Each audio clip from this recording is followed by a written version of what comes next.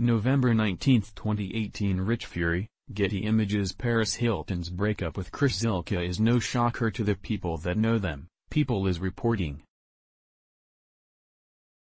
The news broke Monday that Hilton had ended the couple's engagement earlier this month.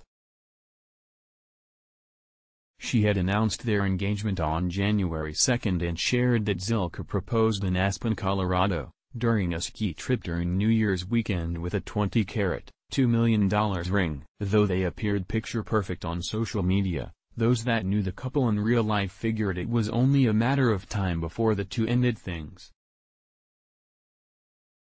"This wedding was never going to happen," said an anonymous source. They never had an engagement party and Chris's parents never even met Paris' parents. No one is surprised by this at all. Paris got caught up in wanting a wedding. Siblings, Nikki and Baron Hilton, are both married, and she just didn't think about the marriage part. It was never going to work with Chris. Hilton and Zylka originally planned for their wedding to be on November 11 but had postponed the date for 2019 due to their busy schedules. Hilton explained that she loved the date 11/11 as she considered it good luck, and shared that she likes to make a wish whenever the clock says 11/11. Zylka suggested they have the wedding on that day since the numbers were so special to her.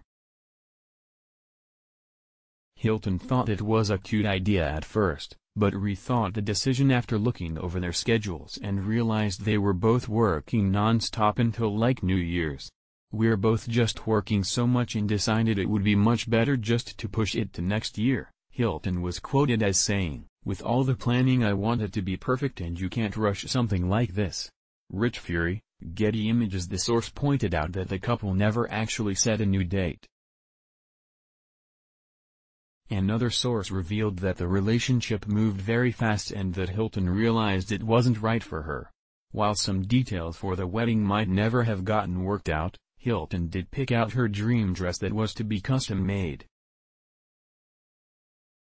She described the dress as iconic, but it now appears the public may never get to see what it actually looked like. Hilton and Zylka first met 8 years ago at an Oscars party, but the two didn't hit it off until they reconnected 2 years ago. Hilton announced the relationship in February of last year via Instagram. While the two didn't work out in the long run, a source said that Hilton wishes him all the best and hopes they can remain friends.